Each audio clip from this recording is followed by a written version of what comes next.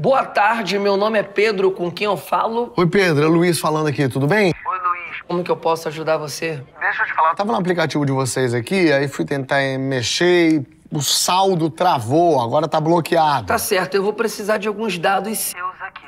Tá certo. É CPF é 3749. Não, na verdade não é seu CPF não, é o seu Instagram. Do meu Insta?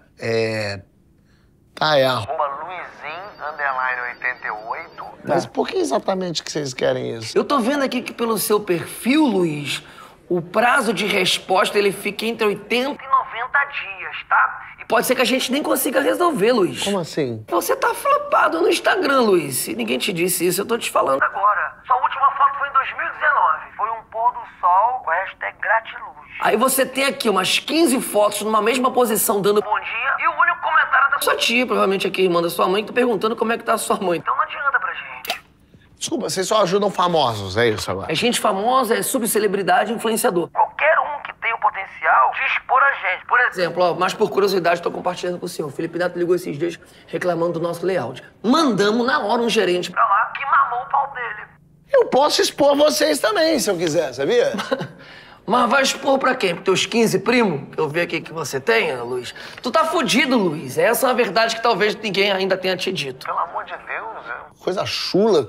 É assim, agora falta de educação? Mas eu vou gastar minha educação com você por quê, Luiz? Você tá me entendendo? Você posta uma coisa, não dá nem 20 visualizações. Sim, mas daí eu faço o quê? Eu deixo o meu dinheiro com vocês aí, é isso? Não, você vai pegar seu dinheiro de volta, assim. É só o seu Fazer uma thread no Twitter. Thread? Que é thread? Então, você vai contando toda a história que o senhor passou com a gente aqui no Twitter, né? Ah, que me prejudicaram. que usaram de palavreado chulo.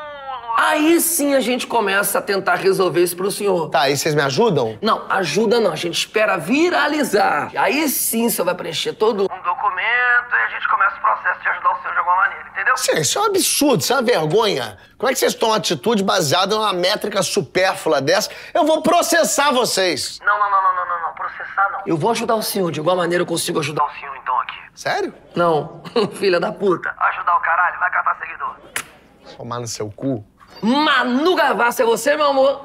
E aí, eu vi que você tava tocando aqui. Tava com a ligação com o idiota aqui. Me fala, o que você tá precisando, minha linda?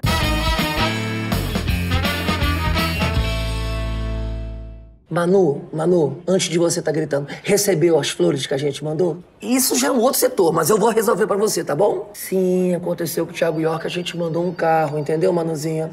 Não muda nada. Esse pacote que chegou pra Bruna Marquezine de presente, é assim, foram 7 dias na Antártida, ela tá passeando por lá ainda. Ok, a partir do momento que cortam sua luz, a gente já pode conversar. Eu tenho um amigo na Light.